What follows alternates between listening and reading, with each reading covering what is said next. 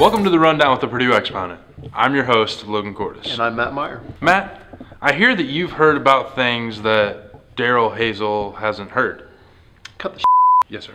The story to which Logan so eloquently alluded to has to do with Darrell Hazell and the uncertainty regarding his future as the Purdue head football coach. After Purdue defeated Nebraska 55-45, Yahoo reported that Hazell would be brought back for the fourth season of his 6-year contract. But the luster of that report quickly wore off after Purdue's 48-14 drubbing at the hands of Illinois last weekend. Hazell has also denied having talks with athletic director Morgan Burke regarding his future. Purdue now sits at a meager 2-7 on the season and 6-27 in Hazell's tenure. What do you think Purdue should do? Bring Hazell back, fire him, or is it an issue with the coordinators? Let us know on Twitter and Facebook or in that beautiful comment section below.